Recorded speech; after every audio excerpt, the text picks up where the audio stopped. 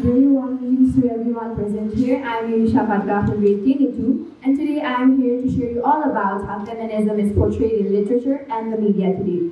So the representation of female characters and their portrayal is hugely dependent on feminism, which advocates for equal rights and opportunities for all genders.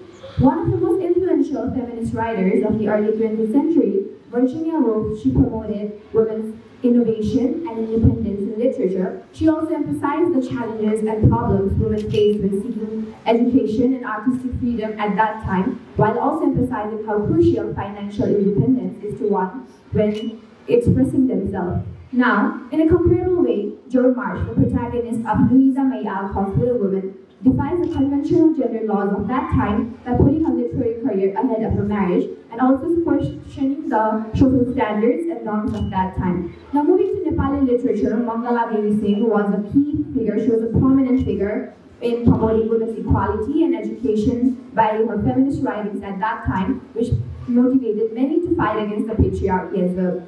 If we're talking about today's context, the modern world, Fleabag by Phoebe Waller-Bridge is a groundbreaking work which depicts the hardships, the struggles, and the problems, the flaws in women. It provides a raw and honest feminist narrative while also unapologetically examining and analyzing the problems women face when going through the day-to-day life.